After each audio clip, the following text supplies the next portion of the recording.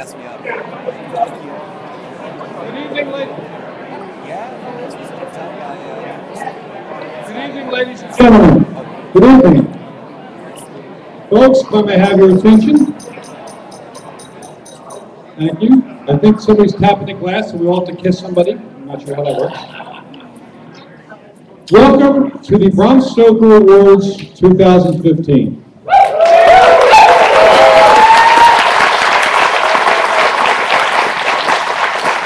This is my favorite event of the year, and it's a wonderful event filled with wonderful people, so I'm so glad to see everyone here. Before we get started with the Stoker Awards, it is my great pleasure to be able to extend from something the World Horror Association gave its Grandmaster Award to William F. Nolan, one of the greatest writers that we have.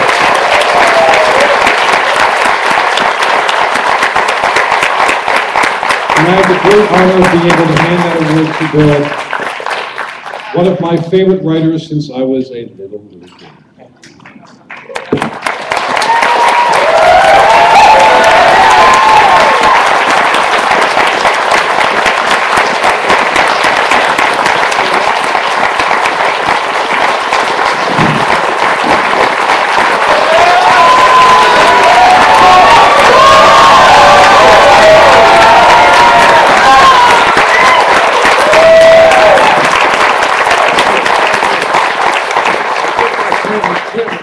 Thank you, thank you, thank you, thank you, thank you, and that's what I feel like doing. Anyway, I'll start out by saying how boring it is to hear somebody like me make some boring speech. When you're trying to eat, you want dessert. The last thing I want to know, Mr. Nolan is fine, let's clap for him and get him back to his seat.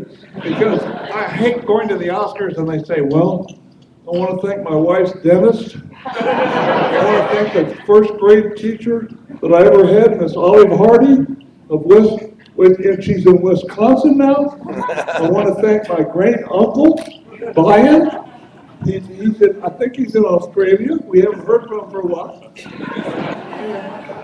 I have another 40 people that I'd like to thank in alphabetical order. And I'm dying watching this thing. I want to know what the picture of the year is, what the best actor is, I don't care about his grandmother or his dentist. I don't want to hear it.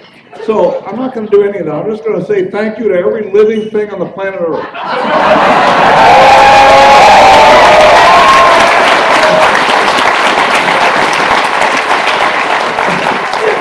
Very briefly, I want to say that I love the story. I don't know where I heard it first, but I've always loved the story. This little girl, she's about 8 years old, and she loves elephants. She thinks elephants are wonderful. She has little elephant statues and pictures of elephants on the wall and everything. So her father says, I'm going to do a wonderful thing for my little daughter. I'm going to bring her a book on elephants, a big book of elephants it's called. So he gives a big book of elephants to a little girl who can't carry it back to her bedroom. And pretty soon the door opens, and about an hour later, and she comes out and hands the book back to her father. And her father says, why are you doing this? And she said, because this book told me more about elephants than I care to know. I think a speech from me would tell you more than you care to know about William F. Nolan. So you won't have to abide that, and you won't have to suffer through it. Finally, I had a three-part thing here. The little girl, I got rid of her. The people on the planet Earth, I got rid of that. And what was I know what it was.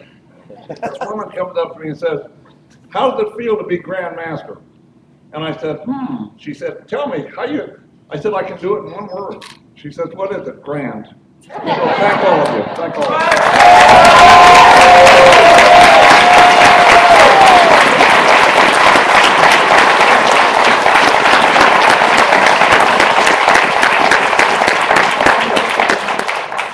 you. And now, to kick off the Bram Stoker Awards, I would like to introduce our president, Lisa Morton.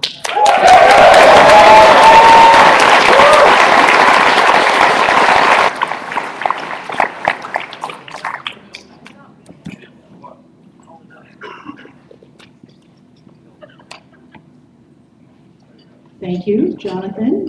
Good evening, and Thank you, Alex. I'll take the Bram Stoker Awards for 600. You know, we can laugh about that now only because in the past, and that is the very recent past, the idea of a category devoted to horror literature awards appearing on one of the most popular game shows in the world would have been pretty unimaginable. There it was, 3 months ago, Jeopardy was asking its contestants about Stephen King and Joe Hill and Joss Whedon and some graphic novel called Witch Hunts. I think there can only be one explanation for seeing the Bram Stoker Awards as a category on Jeopardy, and that is that horror is thriving. Yay!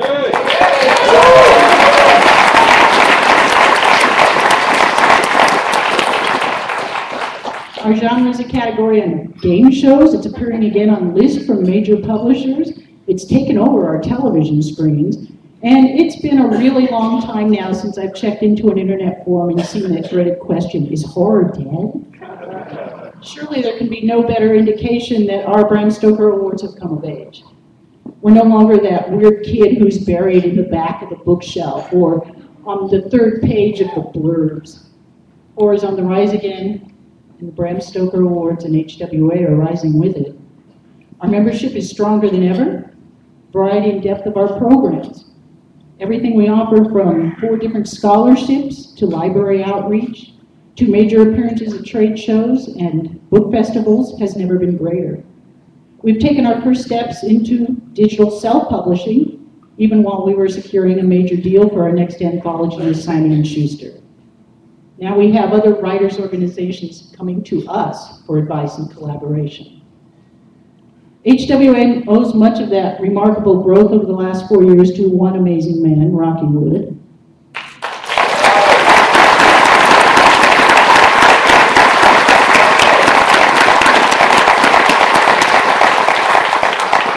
Rocky had just entered his 3rd term as HWA's president when he passed away in December. And it was his vision and tireless dedication that brought the organization to its new heights. I've already addressed Rocky's brilliant legacy elsewhere. I'd urge anyone unfamiliar with his achievements to please visit horror.org, our website. And it's not my intention to mourn him here tonight because frankly, he was a guy who loved life. And I think he would have wanted us to celebrate.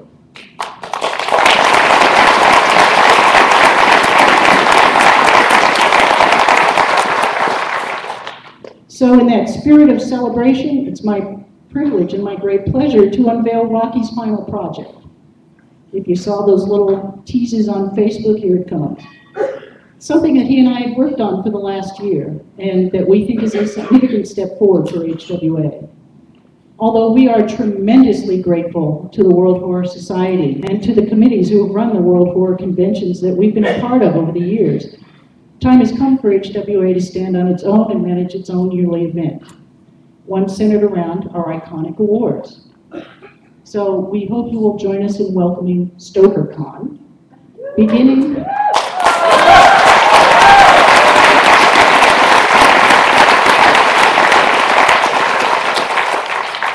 just made Rocky very happy. So. Beginning in 2016, horror lovers will have a new yearly event to add to their calendars. And with the resources of HWA behind it, we think we can make StokerCon a must-see.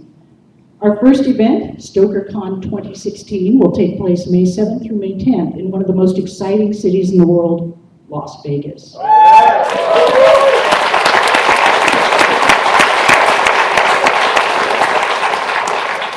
We will be occupying the legendary and very haunted Flamingo Hotel. Our lineup of guests promises to encompass the entire world of horror, including Mr. Jack Ketchum,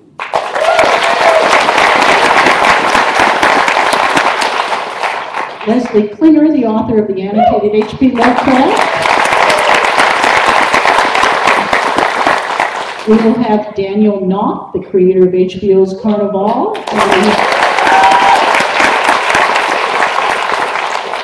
Our Toastmaster will be joining us all the way from Britain, the inimitable and irascible Stephen Jones.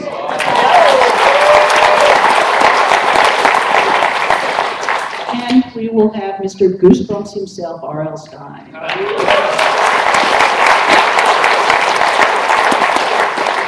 But that's not all, because we also have 2017 already planned.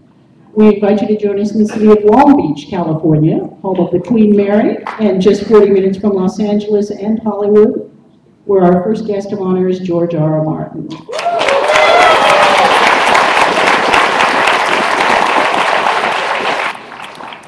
Our website for StokerCon 2016 will be live in just a few more days with tickets on sale at special early bird prices. We have a lot more surprises still in store for everyone, and we hope you will join us in Vegas.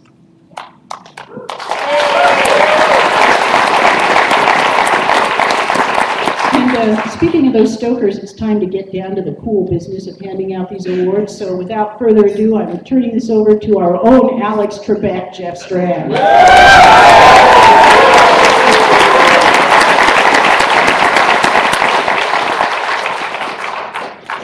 Welcome to the Stokers, and how about those Hugo Awards? That kind of puts any Stoker bickering into perspective. Most awards conflicts tend to be, hey, I know that the books I read were better than the ones I didn't read. But we're horror. We should be the ones having the apocalyptic battles. The Hugos have the sad puppies and the rat puppies. We should be having the Cujo strike force. Anyway, welcome to the 28th annual Bram Stoker Awards banquet.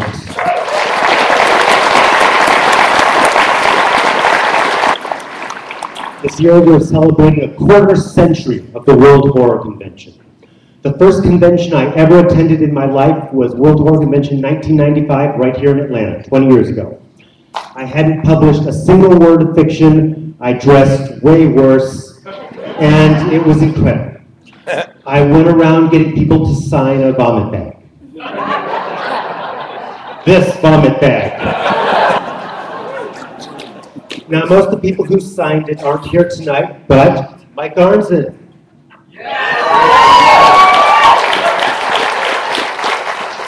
I had never gotten to hang out with real authors before, and I got to sit with Mike when he was talking about the new book he was working on, which was absolutely mind-blowing. We were in the bar late at night, and he said, if your tongue started to grow inside of your mouth, what could cause that? And one guy said, maybe you had a secret that you desperately needed to share, but couldn't. And Mike said, actually in the book it's from toe licking. And that kind of conversation is what the World Horror Convention is all about.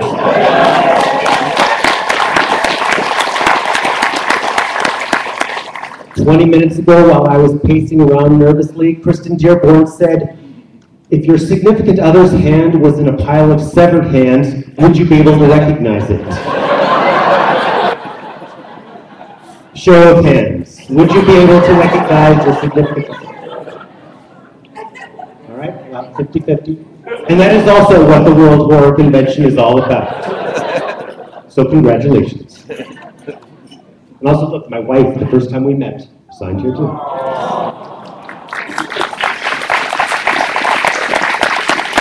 Because I'm certainly not going to reference Mike Arnson and not her. Bram Stoker Awards were a category on Jeopardy. The last question was for $1,000. The answer was horror writers. The question, which group looks the hottest at an awards banquet? I will pander. Every year, it's my tradition to do a little joke saying, hey, people in the horror community, stop dying, save the death for your books. But sometimes I feel like to keep this banquet from running too long, I have to pay tribute to the people who didn't die in the last year. So Jonathan Mayberry, still with us.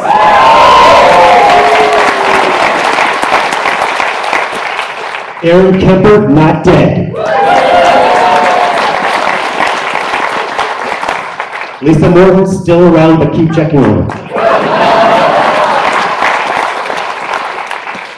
And HWA President Rocky Wood died this year from Lou Gehrig's disease, and we can all say we knew it was coming, but none of us did. I thought he was going to be at my funeral, telling me to get out of that grave, you lazy bum. Where's your horror selfie? With us tonight is one of this year's Lifetime Achievement Award winners, Jack Ketchum.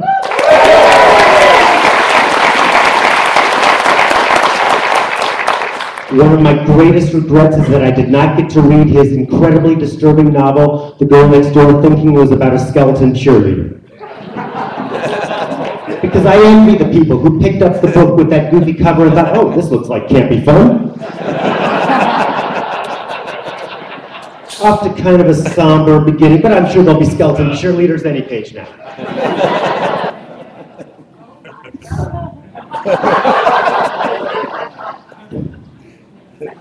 Where's the 2468? I'm sure there's a happy ending. He's right, I do love his fellow. Okay, it's a little embarrassing to admit this. We can't afford to pay for this ceremony in its entirety, so I'm asking everybody to contribute to our Stoker's 2015 Indiegogo campaign so the winners can keep their trophies. At the $25 perk level, creepy, lingering hugs.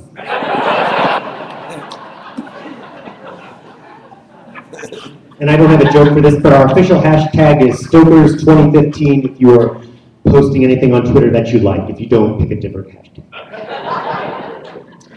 Lots of clowns in the news since we last met.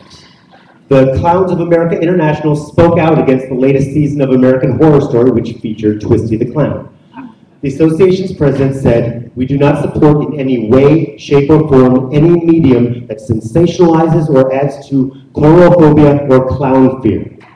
And I read that article, and all I could think was, oh my God, we've angered the clowns.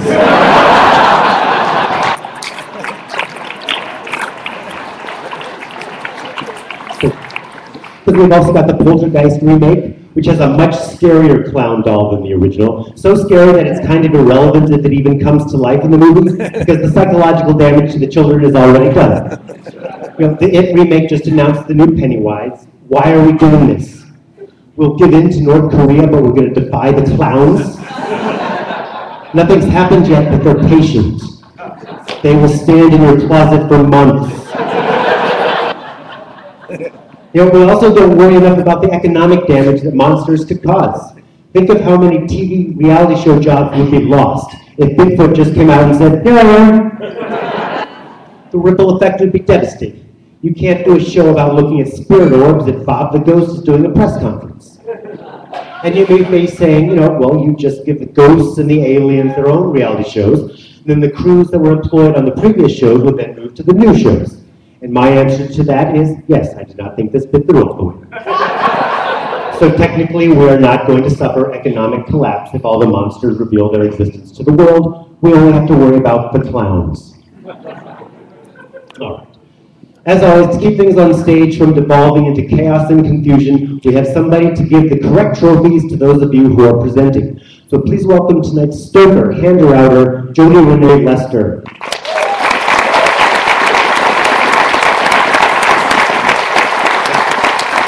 A change in the usual process. We don't have a microphone stand, and the podium is kind of at a slope, and you're going to be dealing with an envelope. So to keep the instances of Stokers falling to the stage at a minimum, she's not going to give you the trophy until the winner is announced. And now we're going to begin. From verses about ghosts, witches, vampires, and a raven with a one-word vocabulary that just won't shut up, some of our genre's most iconic images come from poetry. Presenting the award for superior achievement in poetry, please welcome the author of How to Recognize a Demon Has Become Your Friend, joined by the author of At Loose Ends, Poetry for the Decadent, the Damned, and the Absent-Minded, Linda Addison and Maria Alexander.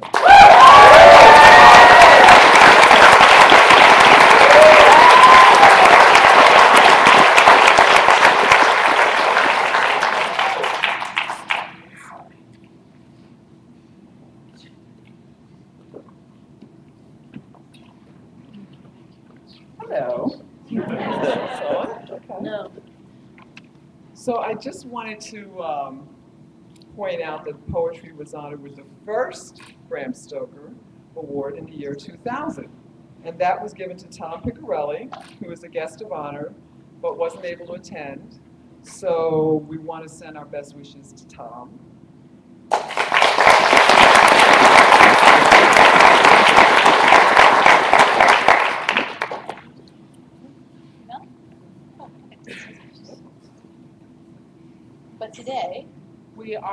announcing the 15th anniversary of the Poetry Award.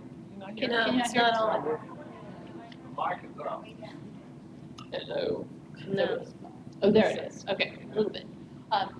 So today, this is the 15th Poetry Award. Stick it in the water. Says it's on. Turn off. Is that one? Right here. Okay. All right. So this is the 15th year of the Bram Stoker Poetry Award, and we're now seeing nominees that span the globe. The nominees for Superior Achievement in a Poetry Collection are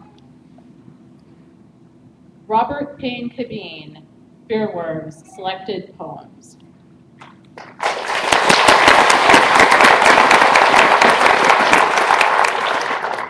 Corinne De Winter and Alessandro Manzetti, Venus Intervention.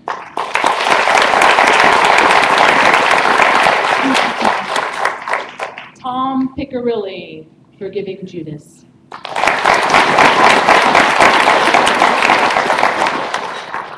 Marge Simon and Mary Terzillo, Sweet Voyage.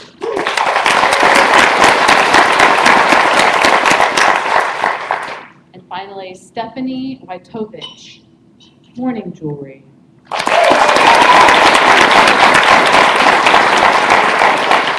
And the winner is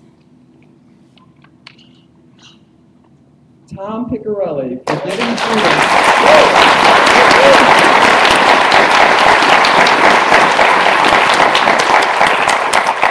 I don't know if he's given a speech to anyone, but okay, I'm going to accept this for him. Because I love him.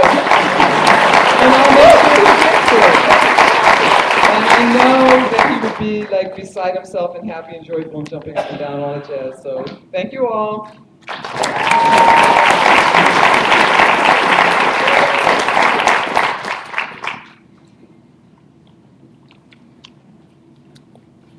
Classic examples of horror-themed nonfiction include On Writing, Dark Dreamers, and, in a little-known fact, the entire bibliography of Edward Lee.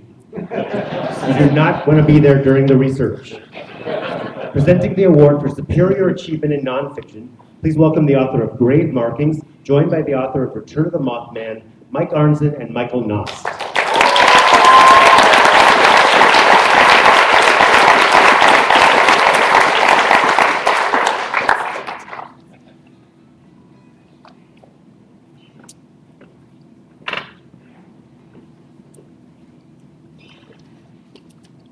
Hi. Nonfiction comes in a lot of categories.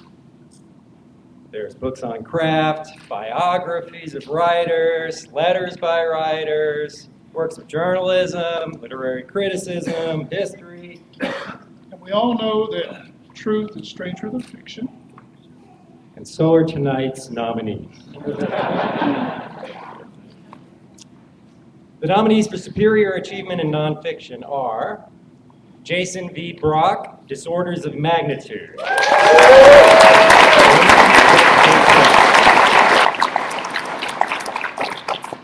S.T. Yoshi, Lovecraft and a World in Transition.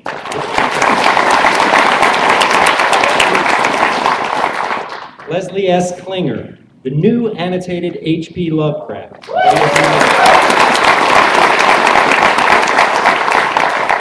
Joe Meinart and Emma Audsley for Horror 101, The Way Forward.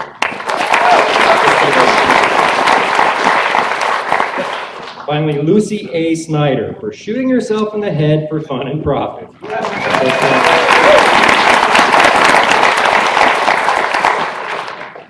And the Stoker goes to, oh, I already see. Lucy A. Snyder.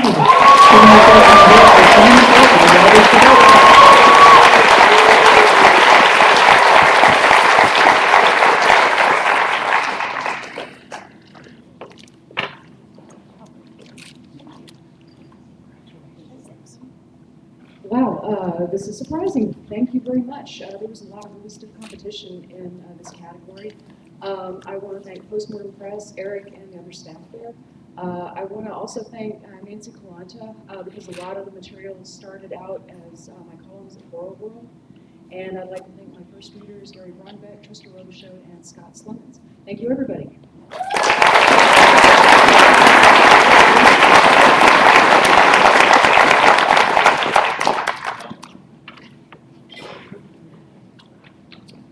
If you're an HWA officer like Lisa, you're probably pulling down a low six-figure salary. Incentive bonuses can bring that up to maybe 150K, 175.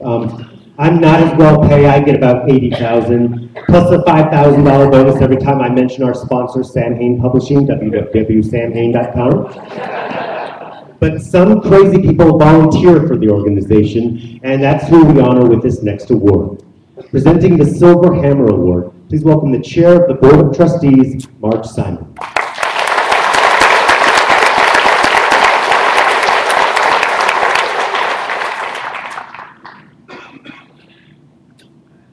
You really get $80,000?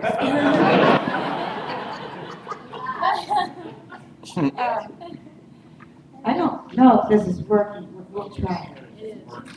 Okay, this is the Horror Writers Association periodically gives the Silver Hammer to an HWA volunteer who has done a massive amount of work for our organization. And I'm going to just say right now, this woman has been a cheerleader as well for HWA in so many ways. And she's been often unsung and behind the scenes. It was instituted in 1996 and is decided by a vote of HWA's Board of Trustees. The award is so named because it represents the careful, steady, continuous work of the building HWA's house. The many institutional systems that keep the organization functioning on a day-to-day basis. The award itself is a chrome-plated hammer with an engraved plaque on the handle. The chrome hammer is also a satisfying allusion to the Beatles' song, Maxwell's Silver Hammer, a miniature horror story in itself. This year, the board has voted to give the 2015 award to Rena Mason.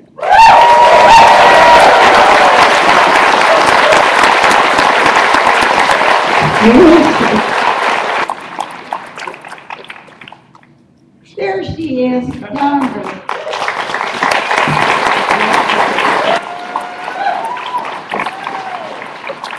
Before I give this to Rena,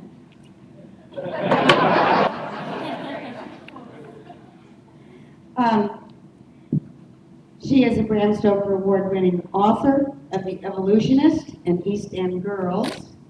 She is an active member of the Horror Writers Association, International Thriller Writers, an affiliate member of the Mystery Writers of America, and the International Screenwriters Association.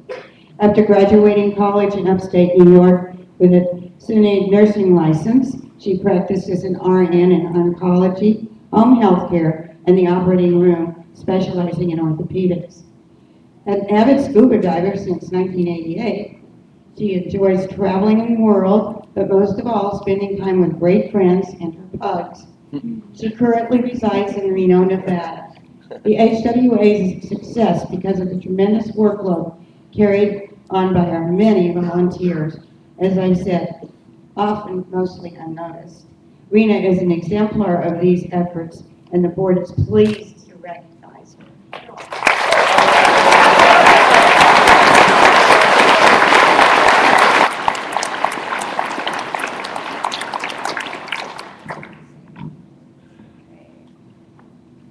Good evening, everyone. I hope you're having a great time, and I look forward to seeing you all next year in Las Vegas. I'd like to thank Rocky and Lisa for encouraging and guiding me through too many things to list. And also the other members of the board for choosing me to receive this year's Silver Hammer Award. Many thanks to all the volunteers In particular, Jessica Landry for stepping in mid-year and doing a phenomenal job along with Patrick Freeball. I'd also like to thank Ron Bresnay for all his help and patience. It's a continual learning process, so I'd also like to thank this year's jurors and sheriffs for their patience, along with the head verifier, Karen Hanton. Kathy Potasic, Aaron Kemper, and the entire newsletter staff for doing an excellent job of putting it together and getting it out on time. It's a great resource, and if you're not reading it, you should be. I'd like to encourage other members to volunteer some of their time, if and when possible. I thank everyone in the HWA for their dedication to promoting the genre. I'd also like to thank my husband Rob, my son Garrett, and my son Parker for all of the dinners where we missed because I just have one more email to answer. Just wait, I got one more. Last year I accepted this award for a dear friend and colleague, Norman Rubenstein, who couldn't be here. I was really nervous about accepting the award for him, so I made him promise to keep his speech short. And if any of you know Norm, you and have corresponded with him, you know what I'm talking about. But since then, I feel like I've improved a little bit in this whole speech thing. So I would like to, I asked him if it was all right if I could use his speech from last year, and he said, sure. So just...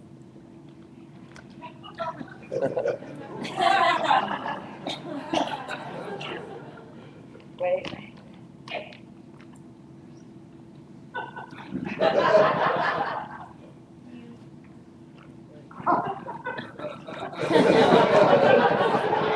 Just kidding. Thank you. Thank you all.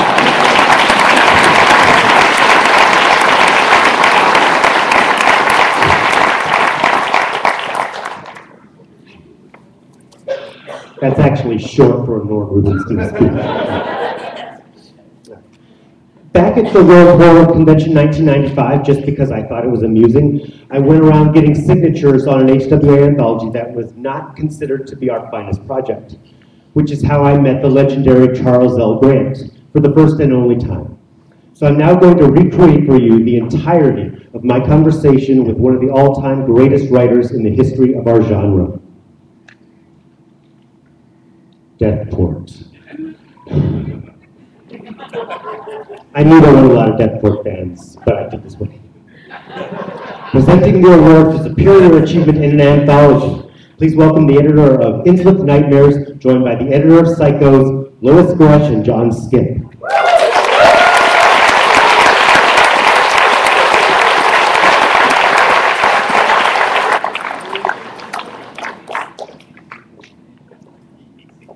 We're going classy.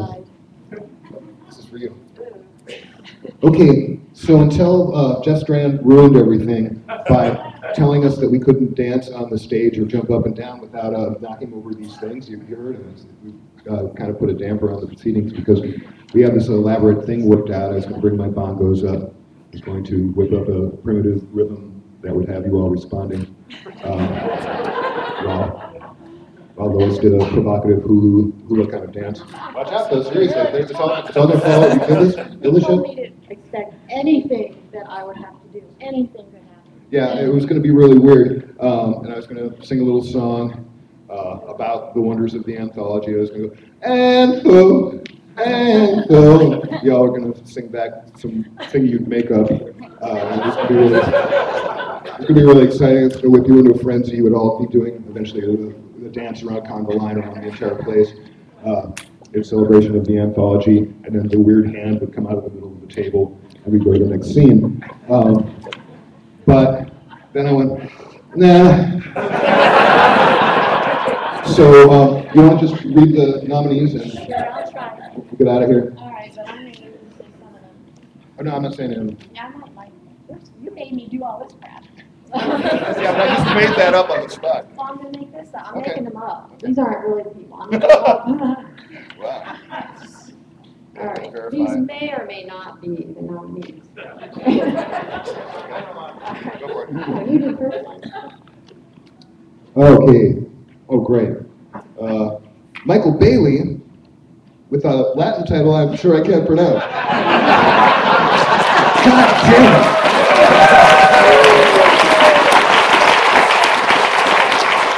So I'm sure you're going to be really excited. We're waiting for Koalia Naus. There you go.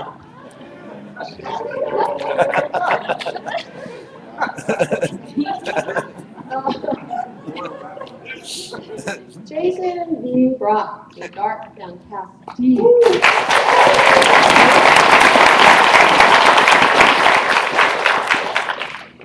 Ellen Datlow, I swear I can pronounce Fearful Symmetries.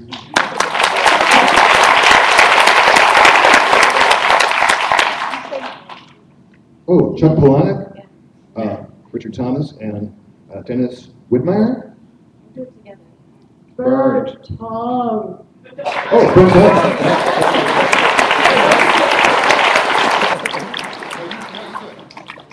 Brett J. Talley.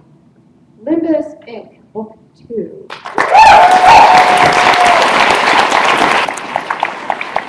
And the winner is going to be... No, you get to say it. You may already be a winner. Why, it's blank. Look here. There were no anthologies this year. All right, you announce. Ellen Datlow, Fearful Symmetries.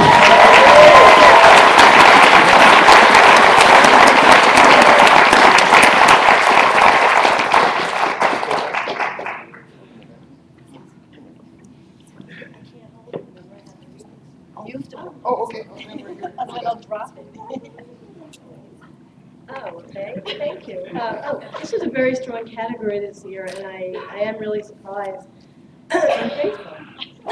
I'd like to thank Sandra Testori and Brett Alexander Savory, who published it at Cheesing. Well, the backers who had faith in Fearful Symmetries, it was, most of you probably know, it was Kickstarted. The contributors, of course, the HW membership, and there was someone else I can't remember. And I knew I should have written it down. But anyway, thank you, everybody. I'm really honored.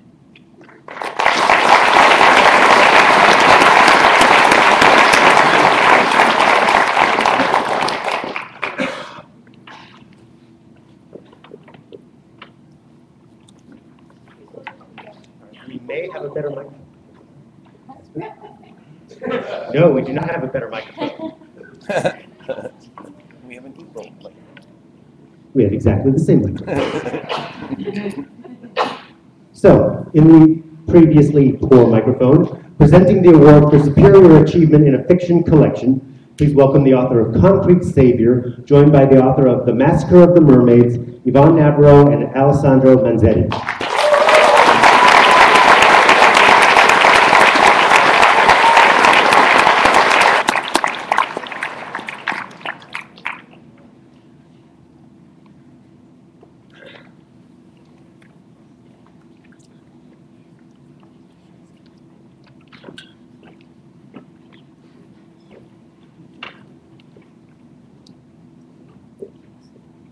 Jeff? How long have I known you? Oh, shit.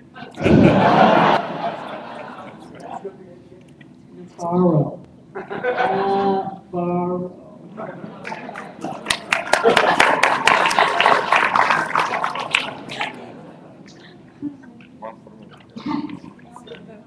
Before we read it, I just want to say this is for a fiction collection, and you know anyone who's ever wanted to be a writer, and you start out, you want to write that novel, and you're like, well, you know, it's kind of hard.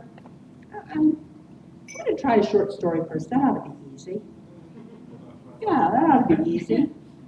Not so easy. And so I think even more difficult is taking all those little not so easy parts and putting it into a cohesive collection. Because it's not just taking a bunch of short stories that you think are good. I mean, it's not even a theme, it's a feeling that runs through. It's the ebb and the flow, and it's all that works together. So I just wanted to point that out so that we can all really appreciate a fiction collection.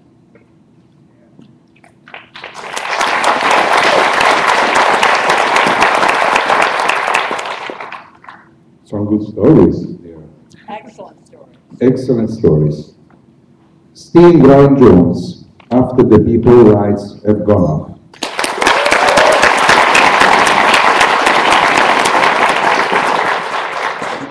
John Leader, Leader by Leader.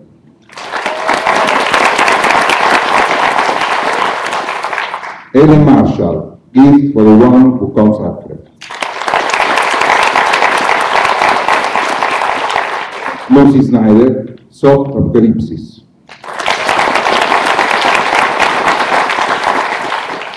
John Taft, The End is All Beginnings.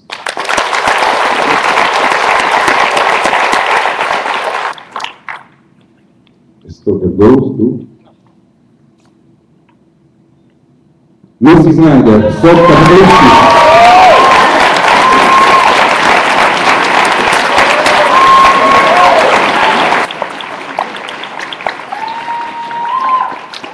Congratulations. I'd really like to thank John and Jennifer over at Raw Dog for publishing the book, first of all. And I'd like to thank all of the editors who had faith in the stories in the first place and published them in the various magazines and anthologies. And thanks to my first readers, Gary Gronbeck, of course, and Trista and Scott Slemons. And thanks to all of you. I really appreciate that you guys like the book. Thank you.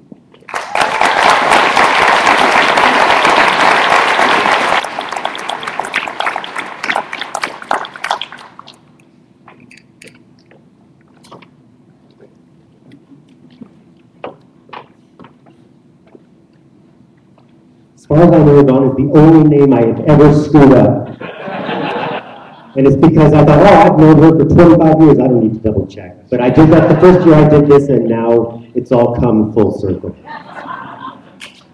Our next category is the Richard Lehman Award, and this is my 7th year emceeing the Stokers.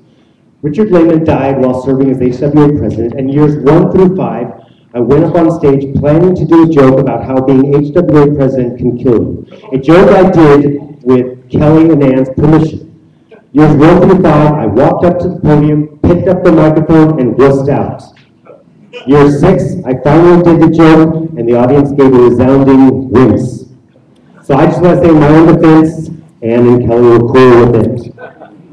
Presenting the Richard Lehman Award, or Awards, please welcome the president of HWA, Lisa Norton.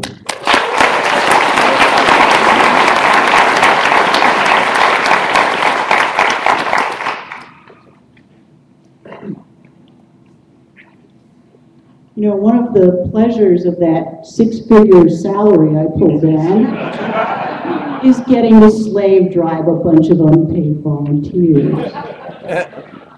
Actually, one of the great pleasures of this position is being able to recognize extraordinary dedication from volunteers. That's what the Richard Lehman Award is. It's a service award. This year, there was really no question for me about who to give it to. It was to our remarkable publicity team. I know Rocky stood in as much awe of them as I did. I think he would have loved this award. So without giving any more, wasting your time, I want to pass this off to the people who deserve it. Doug Morano, Tom Kalin, and Brock Cooper.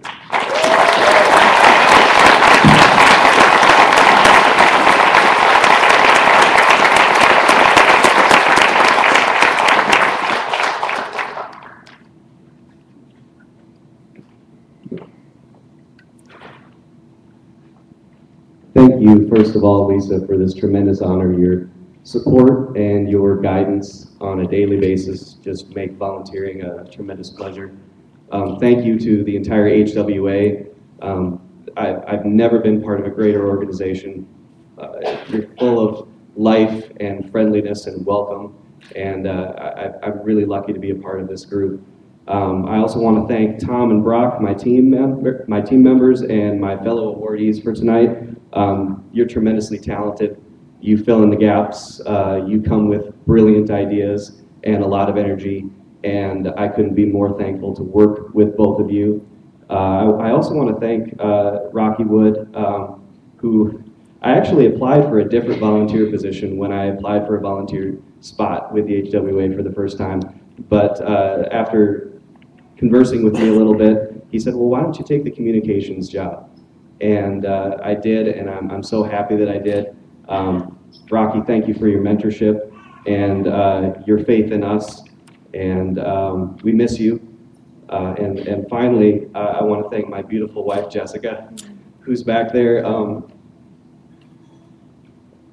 I love you.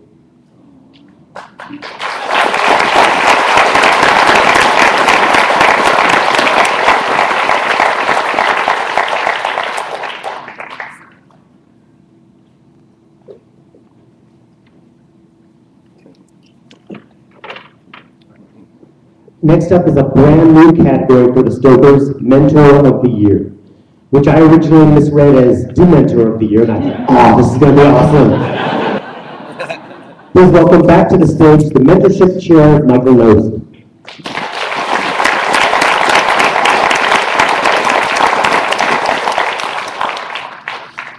I'm going to mention that you messed up my I did it on purpose as a joke, which didn't land very well, but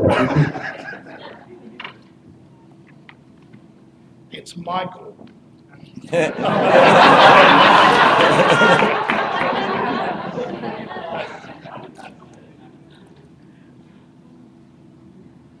One of the most popular benefits of HWA membership is the mentorship program, in which new writers are paired with established pros who offer them guidance for the work and also in the publishing industry itself, business.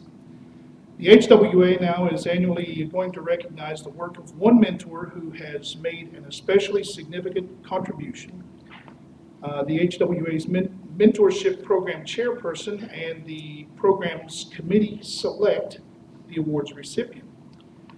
The mentorship program is currently being overhauled, and we really need mentors. So if you would like to become a mentor, please contact me or one of the others. When I started thinking about Mentor of the Year award, one person came to mind immediately, and that was Catherine Patasic. And I think, being an old broadcaster, I've worked in radio for over 20 years, I like to make sure that I have the right pronunciation. And I was sending her MP3s to make sure that I was saying it correctly, and I even called her on the telephone. And it is Catherine, okay? I just want to make sure. I went to it twice. I've got another one probably. So. Kathy is an extraordinary example of someone willing to give of her time and talents. She exhibits a selfless passion for helping writers find their way in an ever-expanding industry.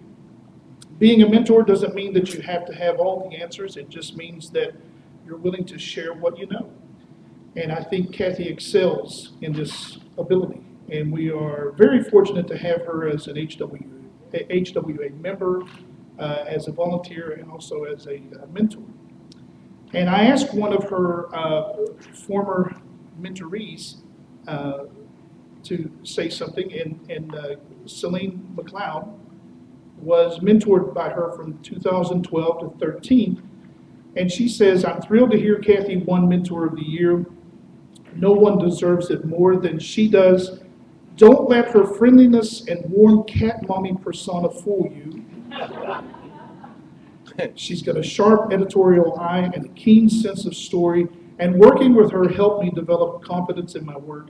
She also talked me down when I was having a rough time with writing, and she encouraged me to pursue paying markets, a struggle all new horror authors have to face. She says, congratulations to Kathy for all the work that she's done, and hope to read more from her and the fellow mentorees. So with that, I would like to say congratulations for the first Mentor of the Year award to Kathy Patasic.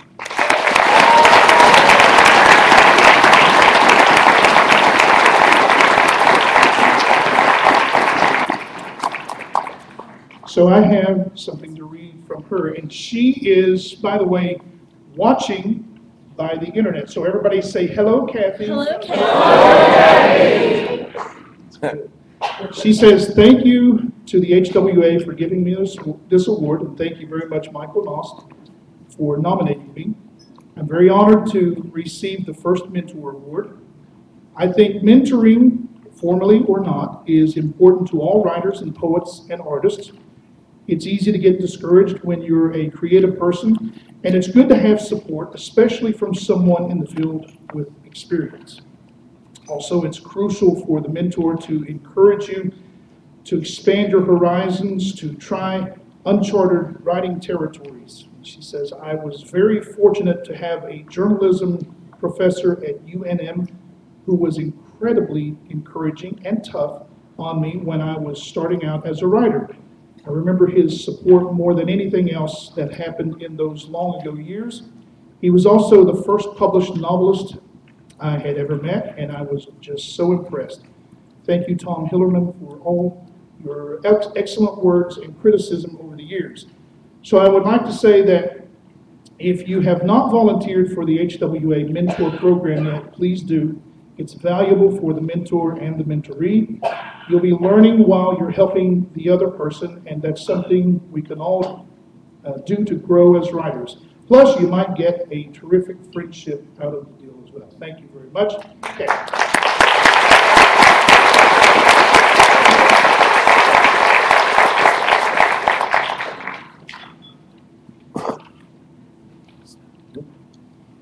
The next category is screenplay. Interior, Atlanta Marriott Night. The ballroom. The Bram Stoker Awards have ended. So much death. So much destruction. It was all shaky cam, so you couldn't actually tell what was happening, but we assure you it sucked. John Skip. I'm the only one who survived. No, wait, didn't see the hatchet in my belly. Fade to black. Believe it or not, that was not an excerpt from one of tonight's Stoker-nominated screenplays. I wrote that myself just for this event.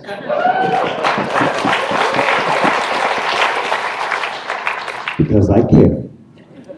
Presenting the award for superior achievement in a screenplay, please welcome this year's World Horror Convention Grand Master, joined by the creator of the series Carnival, William F. Noel and Daniel Knopf.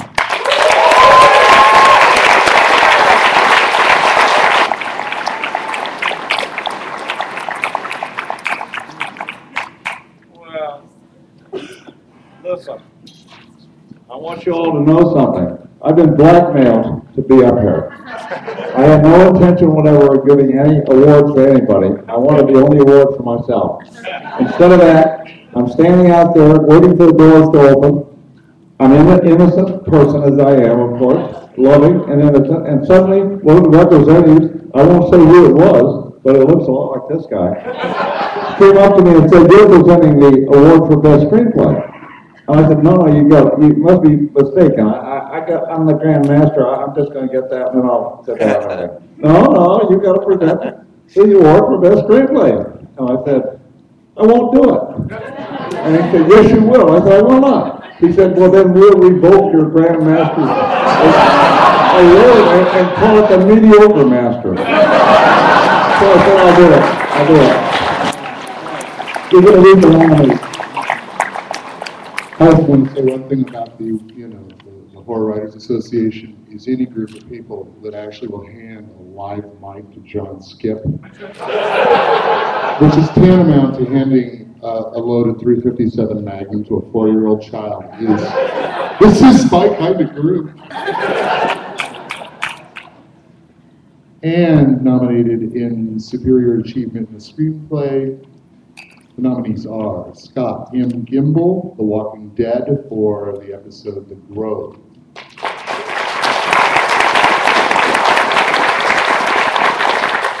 Jennifer Kent, The Babadook.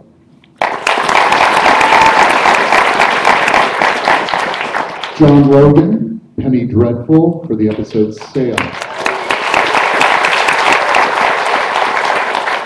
Stephen Moffat, for Doctor Who, the episode Listen. And James Wong, American Horror Story Coven, the episode The Magical Delights of Stevie Nicks.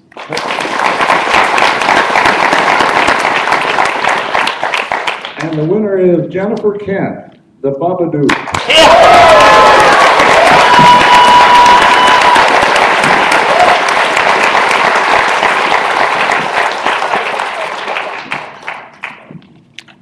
You take this stuff. If Jennifer wants her award, she's going to have to come to my place.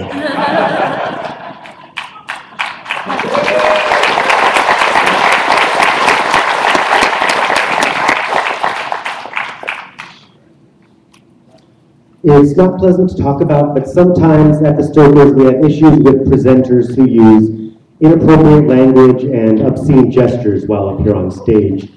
And I was especially concerned when I saw who would be presenting 2 awards tonight. So you probably heard me breathe a deep sigh of relief off stage when there wasn't an earlier incident with Marge Simon. So presenting the Specialty Press Award, please welcome back to the stage the author of Dangerous Dreams, Marge Simon.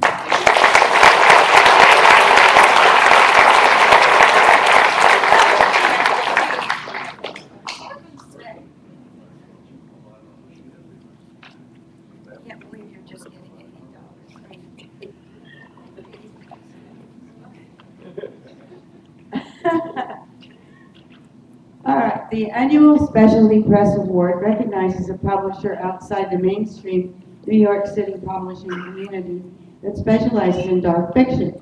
Winners are typically small presses specializing in limited editions, small print runs, or the work of a new and relatively unknown author. The winner of this award is determined by a majority vote of the HWA Board of Trustees. The recipient of the award of the 2014 Specialty Award is Cheesine Publications, founded and run by Brett Alexander Savory and Sandra Casturi. Cheesine Publications sprang out of the successful Cheesine.com, which began presenting fiction and review in 1997. Since its inception in 2008, CDP has published more than 90 books. Their philosophy is to startle, to astound, to share the bliss of good writing with our readership.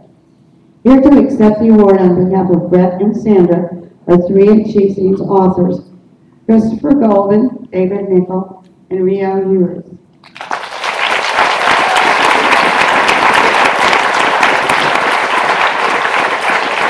And by the way, I pronounced it Cheesine because that's the way Sandra has pronounced it when she's talking.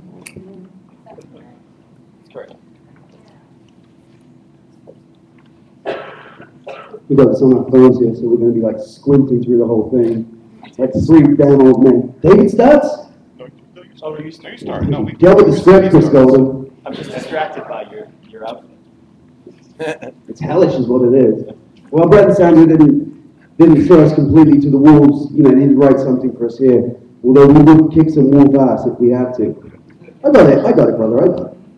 For Brett and Sandra, I don't got it. We would like to thank the HWA for this tremendous honor. It was completely unexpected, which makes it even more wonderful. In 2015, we want a round of applause here, Cheesine Publication will publish its 100th book. That is awesome. And we wouldn't have made it this far without the support of an army of freelancers, volunteers, staff, readers, friends, and colleagues like you, and one exceptional cover artist, the great Eric Moore. We especially wouldn't have made it without having the phenomenal luck of somehow being able to trick, cajole, and strong-arm some very talented writers into, this is small type. Should I just do this thing? Oh, what? Is that work like that? I'm going to use my fingers to make things bigger. No. Into publishing with us. Get your mind away from there. For all of that, we are beyond grateful. We wish we could be there to accept the awards ourselves, but we are busily publishing and planning our next 100 books.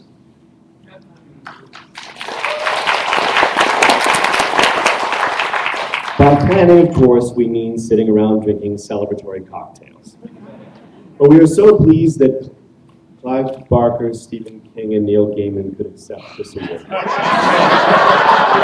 Thank you so much, HWA.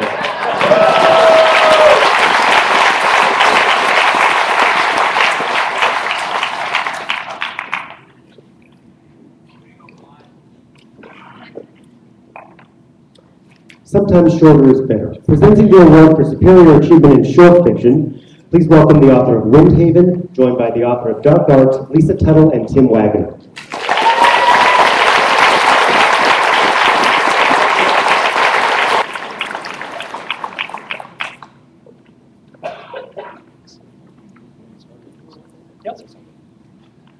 As you know, the HWA has been very innovative in the way it's been approaching the awards in the last few years. And so for the short fiction category this year, they have decided to forego actual voting and have a rap off. So, it's going to start the series Epic Rap Battles of Horror, find it on YouTube soon. So if everybody would just, maybe that's next year, so maybe it's next year, okay. So, would you like to go ahead and read the nominees? So the nominees for Superior Achievement in Short Fiction are Hal Bodner, Hot Tub,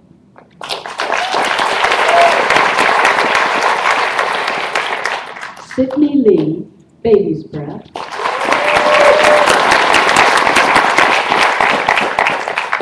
Usman T. Malik, The Vaporization Enthalpy of a Peculiar Pakistani Family,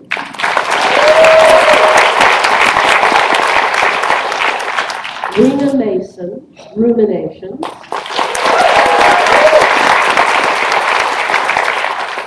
John Palisano, Splinterette,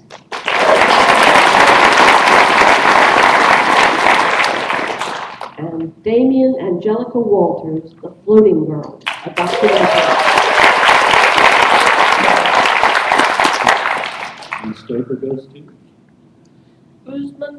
Usman T. Malik.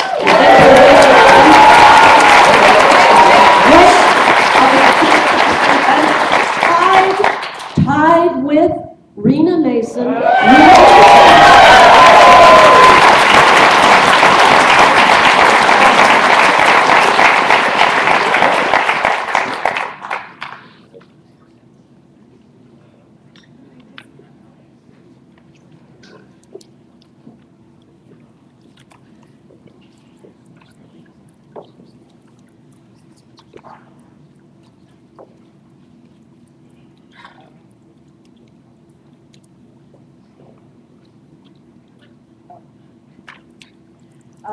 First of all, I'd like to thank Michael Bailey for rejecting my story. But later on, asking me if he could hold it for a science fiction horror anthology blend. I'd also like to thank my beta readers for this story, Chris Mars, Greg Faraday, or J.G. Faraday, and my editor, R.J. Cavender. This one's a little short, but I could go down and get more in speech again if anybody wants. Hi everyone. I'm very grateful to be here. I would like to thank lots of people. I don't have time for that. But I do want to thank my wife. She's sitting right there.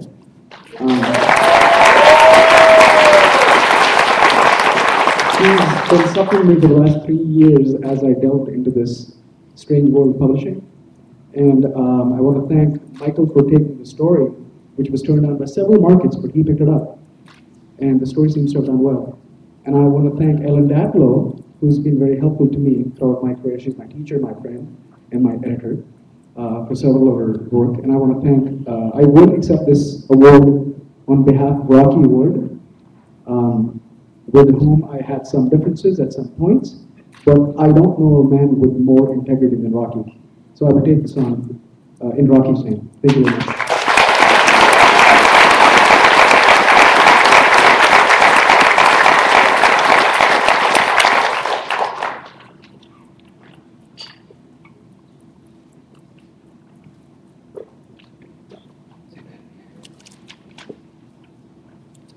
So I've been wondering why I've been pouting off stage all night.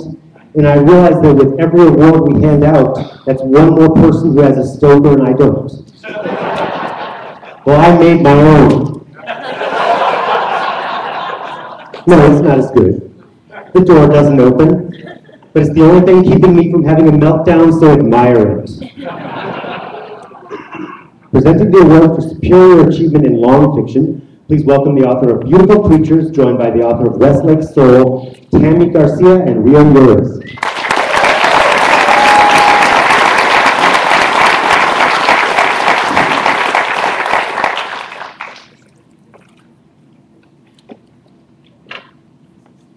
You're on, Come on, baby. I'm always on. So yeah, so Lisa asked us to come up with something amusing, to introduce the award. So what do you got? You said you were going to do that last night. Because you had a really free day today. Well, you totally said you were going to do it. No, I was doing stuff today. Like, I had panels. You said, I have a free day. Remember you were drinking beer? You said, I'm really funny and I totally got this. You're going to be a closed bestseller. I don't know. And that doesn't have anything to do with giving speeches. You said, I remember I said, I got this.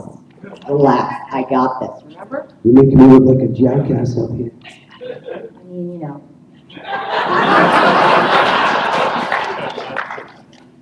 But you did say you did. I got it, baby. Okay, ready? Am I allowed to look before? No. Oh, he's impatient. He's winning.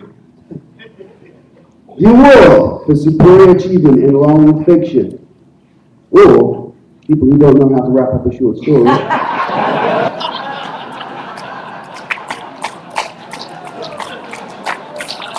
This is the word presenting to artist Taylor Brown for The Infected.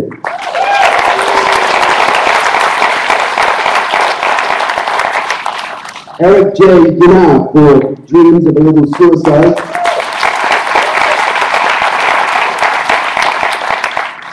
Joe R. Lansdale for Fishing for Dinosaurs.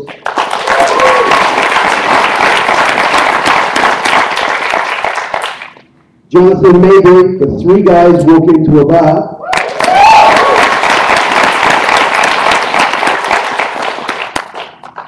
Joe McKinney for Lost and Found.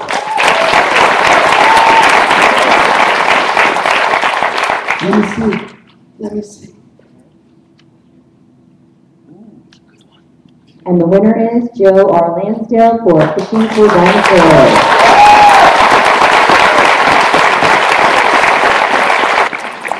Oh, and while I knew the stuff with this fishing back, accepting for Joe Lansdale is Jason V. Braun.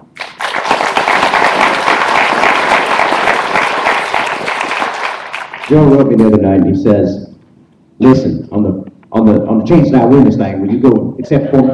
And I said, I think I can do that. And I said, do you have anything you want to say? And he says, well, I'm probably going to win. But you know what? If we win, I'll be half as big as shit. And if I don't win, I'll be half as big on dry land. So just tell him something like that. And so, I guess he's happy he's big and shit. It's all the truth. So, but Joe Lansdale, his own self.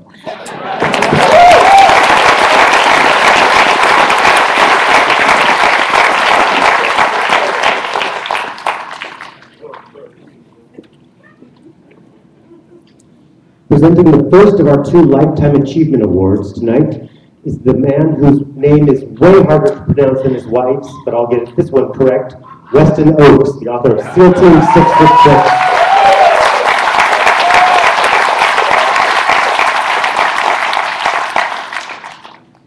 It's so cheesy.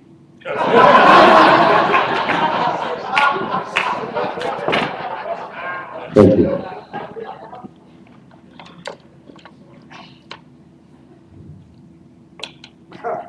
When I first met Rob Lowe, I couldn't get over how timeless he looked. His hair was a shade darker and his smile was a degree or two wider, but it was definitely the same guy I'd seen at St. Elmo's Fire and Hotel New Hampshire groping Rat Pack actresses. And I think that Rob Lowe is also a horror author. Wow, just wow. I mean, who knew? Call me a fanboy. And then some dumbass popped my bubble and told me the guy's name wasn't Rob Lowe, it was really Jack Ketchum. I said, that sounds like a fake name too. I mean, Jack Ketchum? I asked, what if maybe this Rob Lowe looking guy wasn't actually the real Rob Lowe, sliding in the horror gutter, pretending to be Rob Lowe looking Jack Ketchum?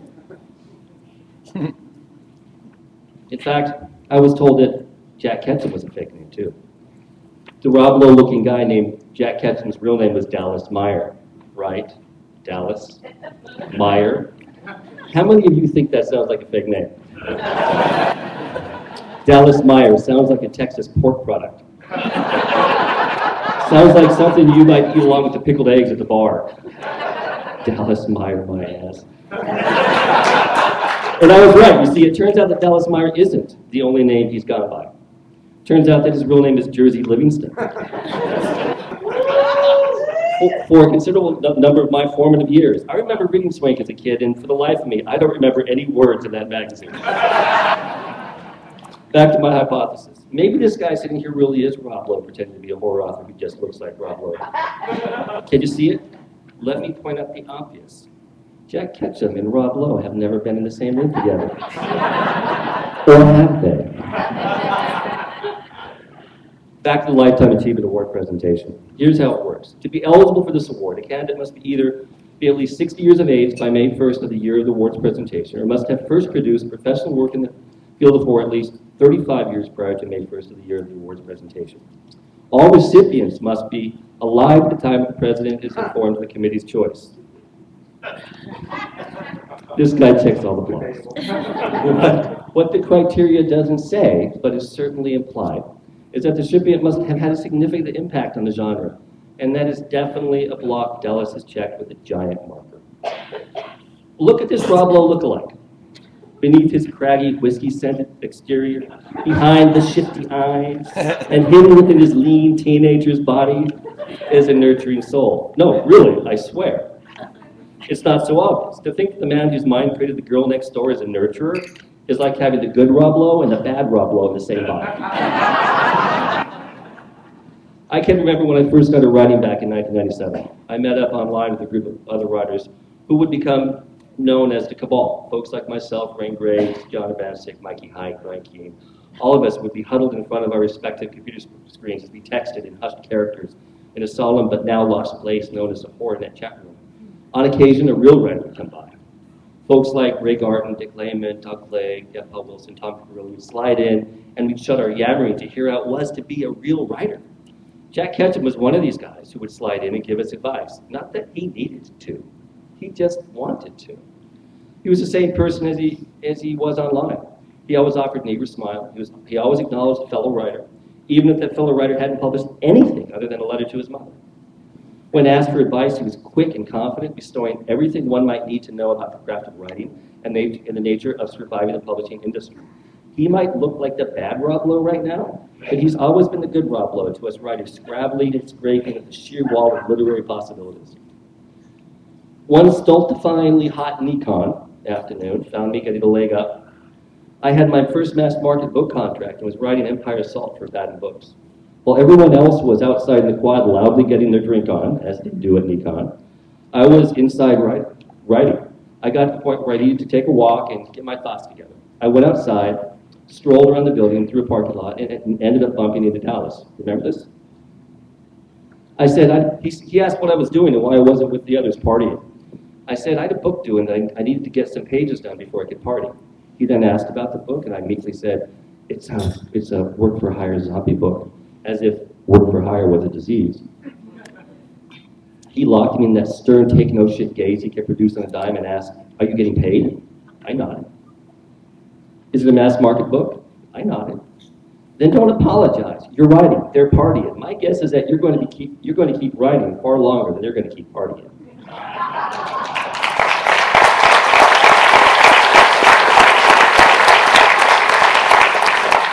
I never again felt bad about writing a work-for-hire book, and I always remember that it's the work, not the partying, that makes a writer. The success I've had in my own career can definitely be directly attributed to the advice, mentorship, and friendship Jack Ketchum gave me and continues to give me, and I know I'm not alone. Here's what my good friend Brian Keene had to say. I received my first mass market contract at a convention. I was sitting at the hotel bar by myself, looking over when Dallas sat down next to me. He asked me to buy him a drink and let me see the contract. I did. He then asked the bartender for a red pen. Soon, he was going over the contract, adding things, cross numbers out, all while not spilling a drop of that drink. When he was finished, he handed the contract back to me and said, "That's how you negotiate a contract. Keep a copy of this and use it as a template." That contract was for the book called The Rising, and I have used Dallas's template on every book ever since.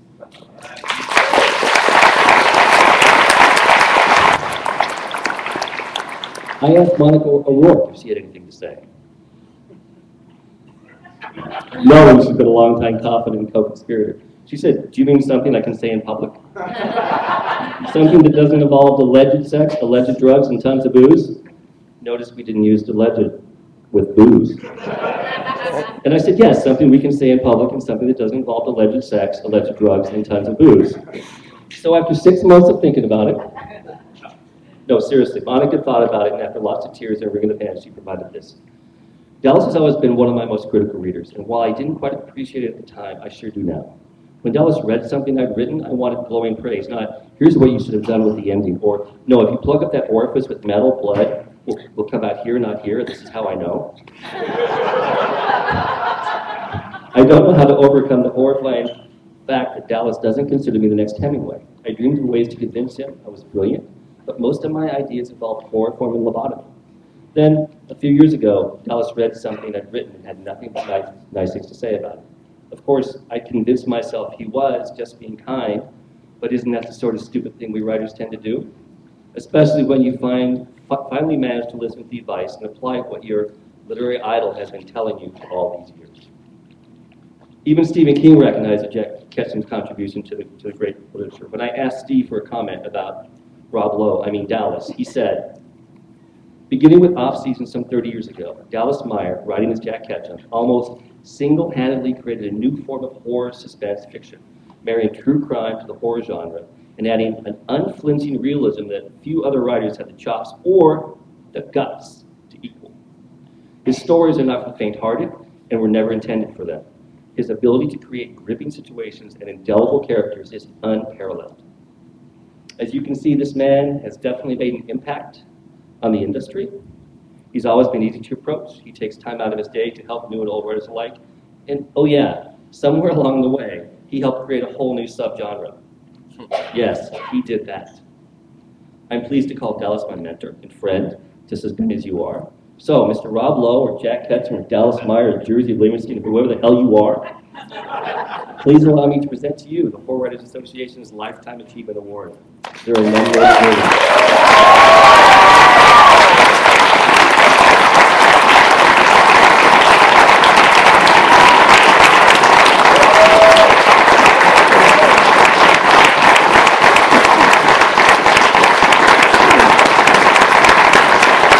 It's Dallas Moore and Susie.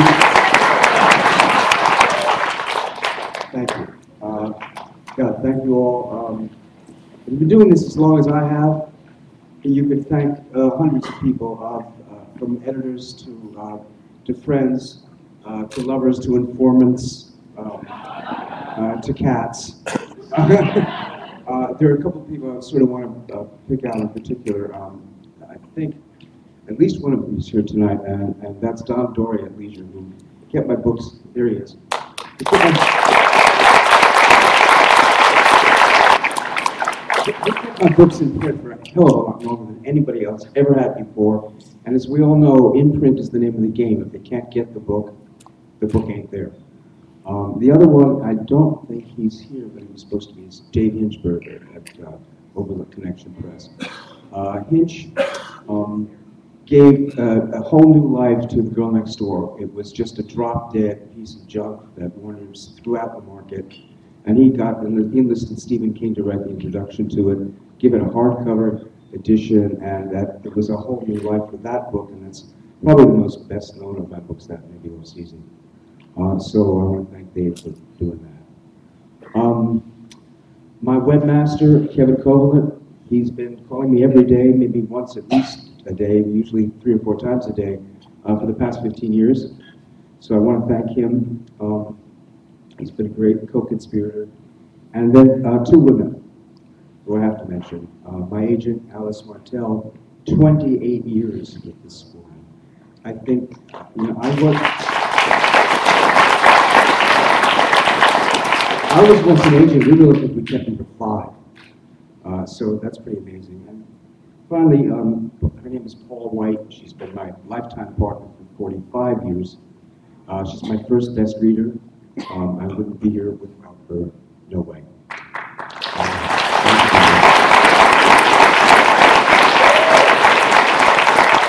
I guess I'd like to say something about the convention in a way. All the time I've been here, I haven't turned on the television once. I haven't been to a computer once. I've just been talking to people, old friends, making new friends, trying to communicate, trying to talk to them and let them listen to them. And it occurred to me that that's so much better than my normal everyday life when I do turn on the computer and I just see words on a screen.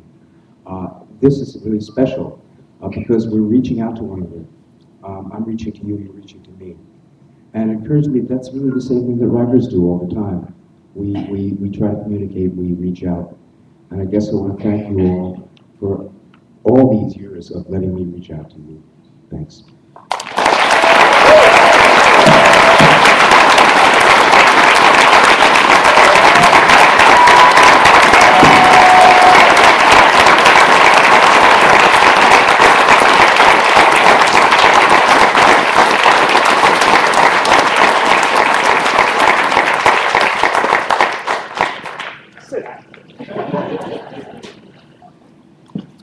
Presenting our second Lifetime Achievement Award tonight, please welcome an author and journalist whose many anthology appearances include 100 Twisted Tales of Torment and the Mammoth Book of Dracula, Mandy Slater.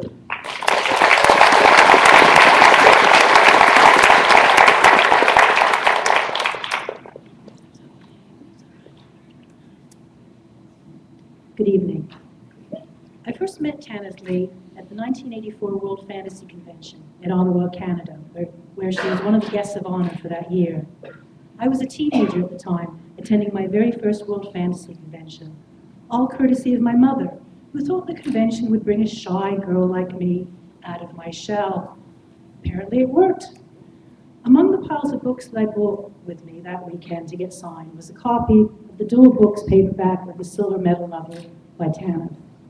The convention itself was a whirlwind of meeting famous writers, parties, being raided by the Royal Mounted Police, and other typical convention adventures. I'm sure we've all experienced something similar this weekend. I remember being blown away by the outfit Tanith wore at the World Fantasy Banquet. She arrived in medieval garb, complete with a chainmail headpiece.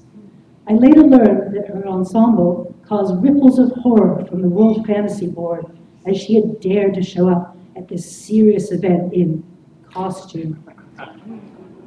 For some reason, this made the teenage me admire her even more.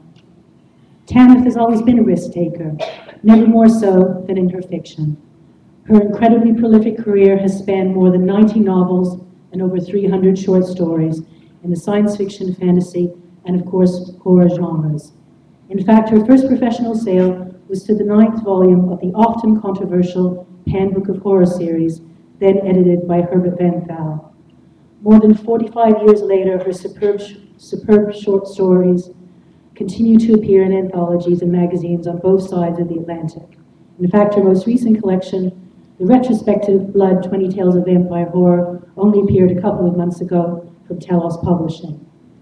Tanith has even flirted with television, scripting 2 episodes of the classic science fiction series Lake 7, along with 4 radio plays for the BBC.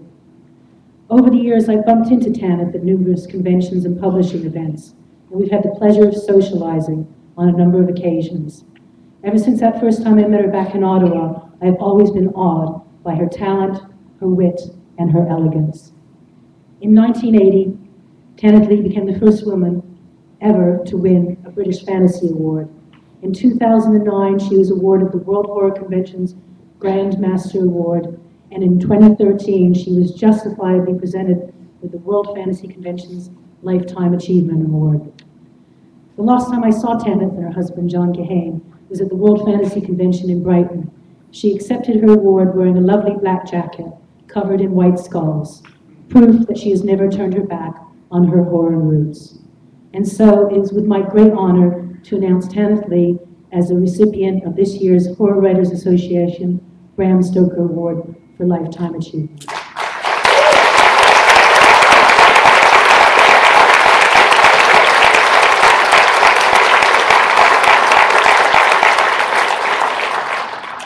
Very sadly, Tana cannot be with us tonight, but she sent me a brief but very sincere word to read out on her behalf to all. The award is a great and thrilling honor. I write because I love writing. Being slightly dyslexic, I didn't learn to read until I was 8 and started writing at 9. I have never stopped since. That gives you an idea of how important writing has been for me. So if I get the other great award, that people like and value my work, it is truly the cherry on the cake. Aside from this, I am astounded by the company I have been placed alongside. It is the most wonderful gift. Thank you. It has made my year. Tanith Lee.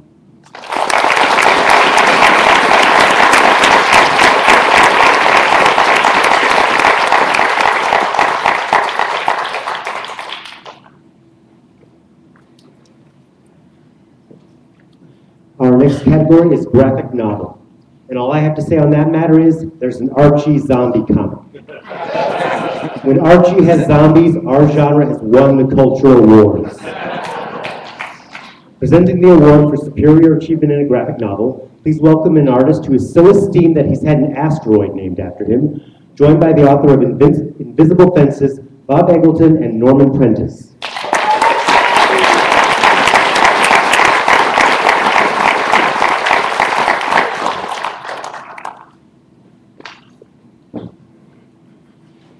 Graphic novels. I called them comic books when I was a kid back in the day, with great titles like Eerie and Creepy and things like that. I'd hide them in my bed, and I had my dear and now dead Aunt Shirley saying to me things like, "Where's that ever going to get you in life?"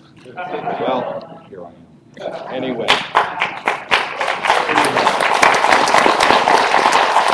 I was chair of the graphic novel jury this year, and I've worked on that, the jury for that for several years. And I just want to say right now, just thanks to everybody I've served on the jury with, and thanks for all the readers on the different committees, because it can be a big task. So I think I lucked out because I love comics too, and that's where I grew up, like loving horror from reading Creepy and Eerie. So it was a joy, and really a lot of good stuff this year. I guess we would read the nominees for the Superior Achievement in Graphic Novel. I can use my scary voice. If you must. All right, this is my scary voice. But That's fine. Emily Carroll, Through the Woods.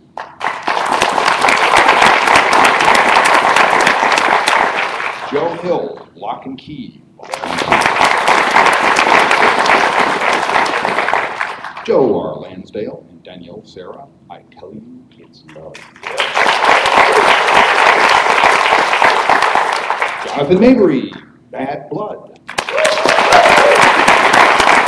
And Paul Tobin, The Witcher.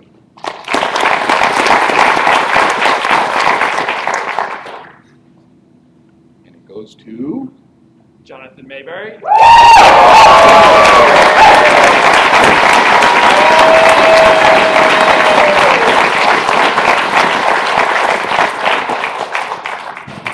Holy crap.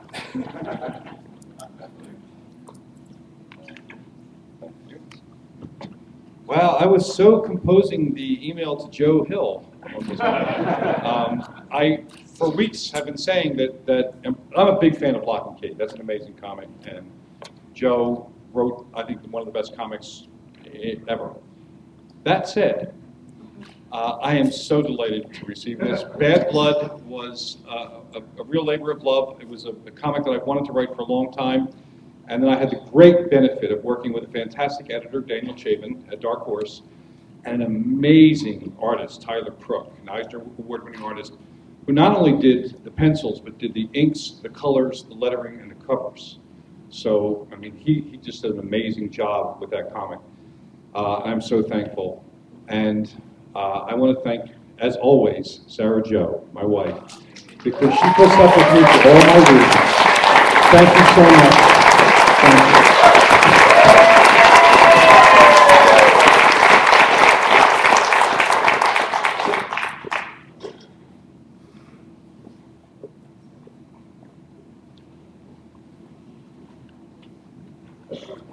As you can see, we are down to 3 trophies left.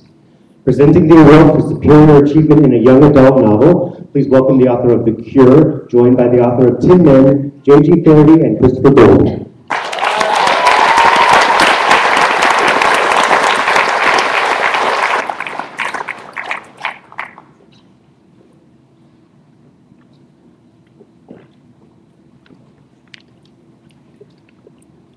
In order to write great YA fiction, a person needs to think like a teen, to put themselves in the mindset of a teen. Petulant, sarcastic, overly dramatic, prone to tantrums. Now it all makes sense. No, honestly, Greg and I were talking about this, and I really feel like it makes a huge difference to me that the young adult category exists, especially because so often it's dismissed as young adult books are thought of as kids' books. And more we're coming to realize that often enough they're more sophisticated, more mature, and more human than a lot of books written for adults. So, without further ado, The nominees are Jake Bible, Intentional Haunting.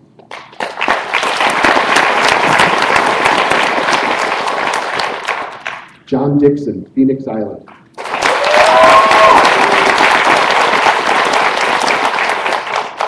Cami Garcia, Unmarked, The Legion Series Book 2. Tanya Hurley, Passionaries.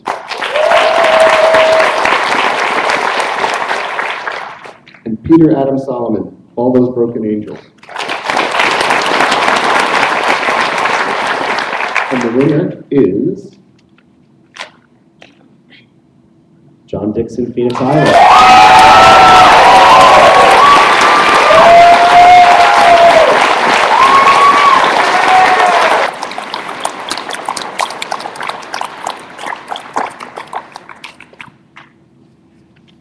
For half a second, I thought about faking the stumble. It would be really bad.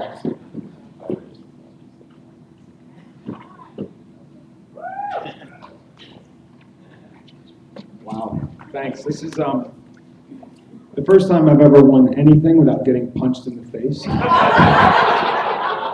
So I'm just so incredibly thankful to all of you, and so many of you I'm looking at people who have just been such a big help throughout the long time that I've been writing. Specifically though, I do want to thank my agent, Christina Hogerby. I'd like to thank my editor at Gallery Books, Adam Wilson, and everyone at Gallery Books, especially for throwing a copy of Phoenix Island into everybody's bag. Really great. I'd like to thank Swea Nightingale, one of my first critique partners, Sydney Lee, without whom I would not have gone through all the hoops and stuff to actually get here, and especially Tim Waggoner, who was my mentor for this book. He encouraged me.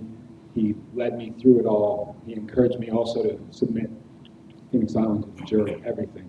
And finally, my wife, Christina. I couldn't do any of this without her. Thank you so much.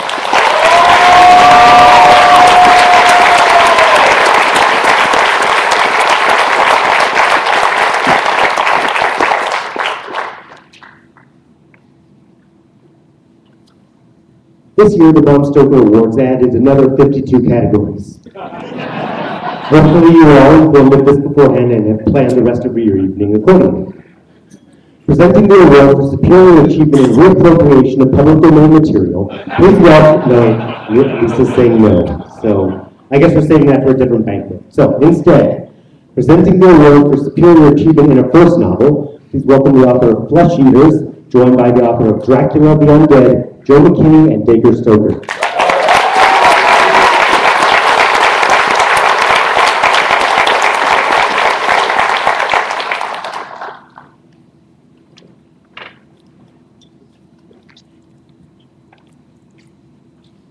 Hey, Dacre, how's the convention going so far? I have to say, this is wonderful. The reception is great. The honor of Bram is great. But this is very confusing for me. This is like all seriousness, it's like a family reunion where everybody's yelling, Stoker here, Stoker there. I know some of the faces, but I forget all the names. Or my wife invited you all here, and I don't know who the hell you guys are. But it's, you know, and I was at the bar and I heard this one guy say, "Oh, I'm up for a Stoker." I said, "Which one are you up for?" My daughter? No, like, you've got some Stokers, right? I mean, I may have a couple, but you've got real Stokers. Well, yeah, I've got two. Wait, tell me about the two. I mean, come on. Well, Flesh Eaters and Dog Days. So not the real flesh, the story flesh. Right. Yeah, how about you? How many do you have? I've got 3 at home. Jenny, Belle, and Parker. I'm very proud of them. Well, I guess the question is which one are you giving Let's not get into that. Let's actually give them some of these. Okay, these guys. okay. All right, so up for superior achievement in a first novel, Maria Alexander, Mr. Wicker.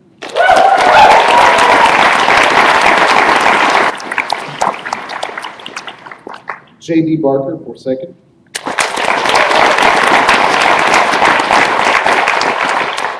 David Cronenberg, Consumed.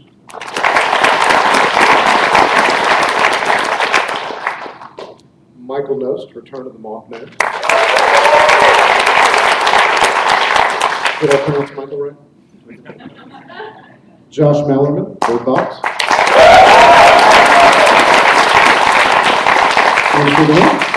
And the winner is Maria Alexander.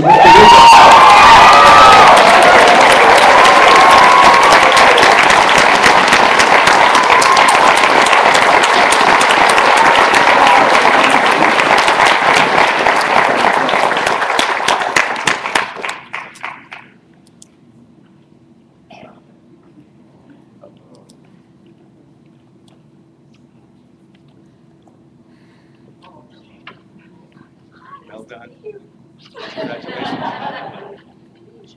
I'll hold this one.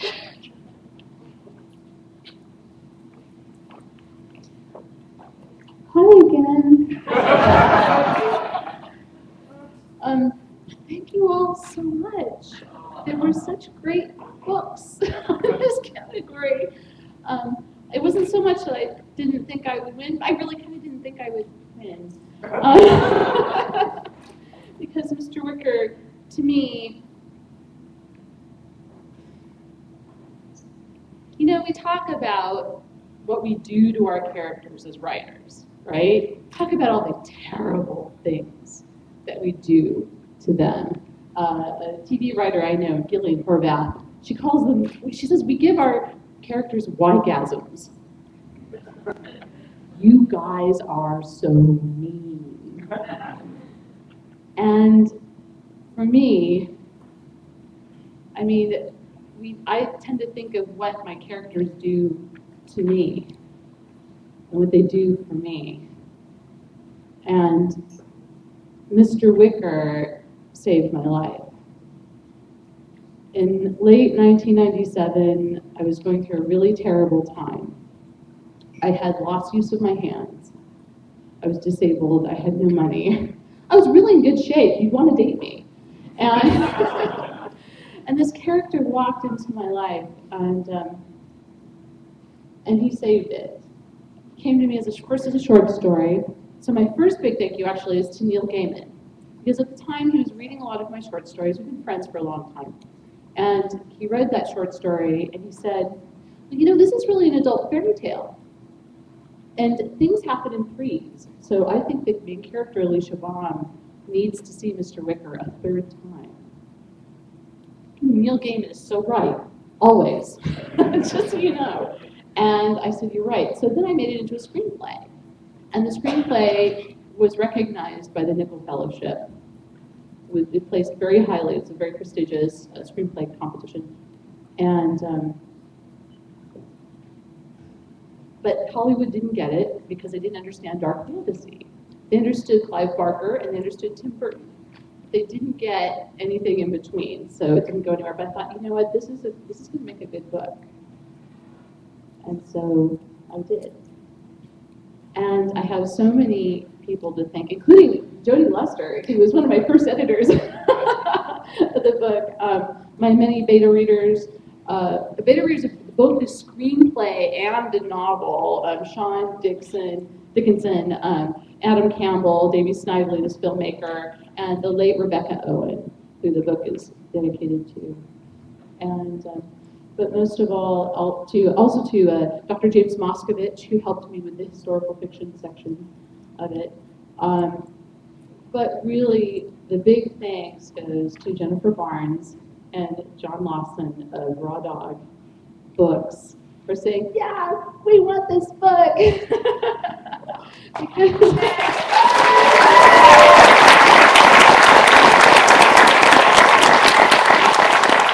And you can see how great they are because of all the little brown houses sitting on that table with Lucy. Yeah, I'm so grateful to all of you for voting and for thinking so highly of Mr. Wicker. I mean, this award is for all of us. I mean, for Josh, for JD, for oh my God, for Michael, for David. I was going to say, I didn't want to say David Cronenberg, like David, David, So, but it is for all of us because there were so many good books, and I just feel amazingly honored. So thank you.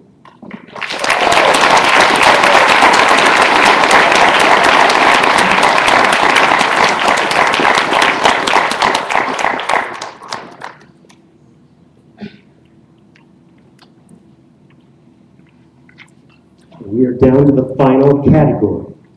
But before that, please give a huge round of applause to all the volunteers who worked so hard to make this a great year.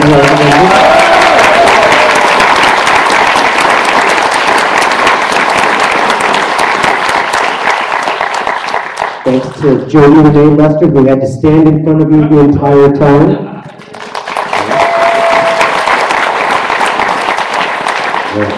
If you're a winner tonight or accepted for one of the winners, you have to report right here immediately after the ceremony for pictures. Beth Wynn will be taking lots and lots of pictures of you. The after Stoker party is in room 918, that's the hospitality suite. And tomorrow at 9 a.m. is breakfast with the Stoker winners. So if you won, you have to get up early, so keep the party to a minimum. No. Sorry, I don't make the rules, I just enforce them. And that's in Dunwich.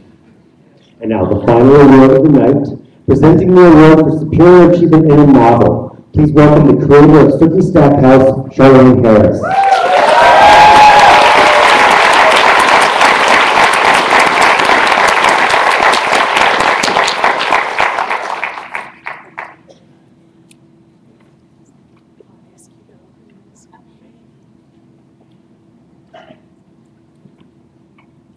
Thank you for my warm welcome at this convention. I've never been to a horror writers convention before, except for Nikon, which I don't think was representative. I've had a wonderful time, and I very much appreciate the warmth and hospitality and the intelligence in panels and in comments in panels that I've encountered.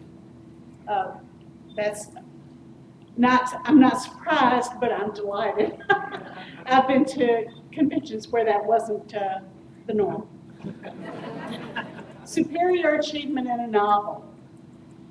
The nominees are Craig DeLuey, Suffer the Children.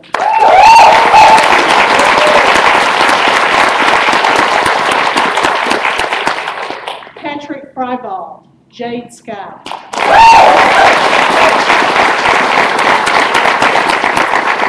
Chuck Palahniuk, Beautiful You.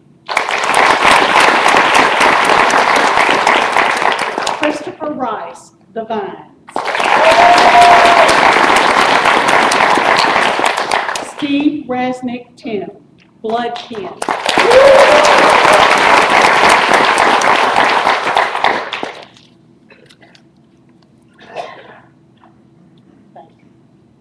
Steve Rasnick Tim.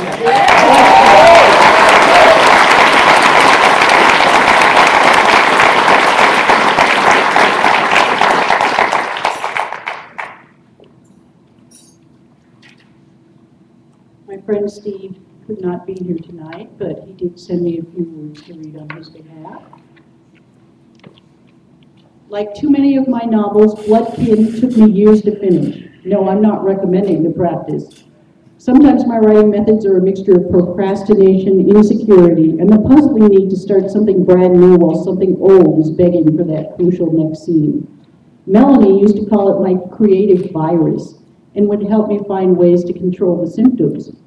But somehow the book got finished, in part because my Solaris editor, Jonathan Oliver, wanted to read it. So I'm thankful to him, and to you for honoring the book this way, and of course, to Melanie, my love. In its wisdom, the HWA has designated that these awards are for superior achievement, not best of. This is an important distinction to me. I don't know about you, but I often puzzle over award ballots, wondering how anyone could choose between A, B, or C when each of the examples seems both distinctive and accomplished. I'm very much aware that given a slightly different set of circumstances, it could be Craig DeLuey receiving this award, or Patrick Freiwald, or Chuck Palahniuk, or Christopher Rice. I hope you'll read more of their work. I hope you'll read more of mine. Thank you.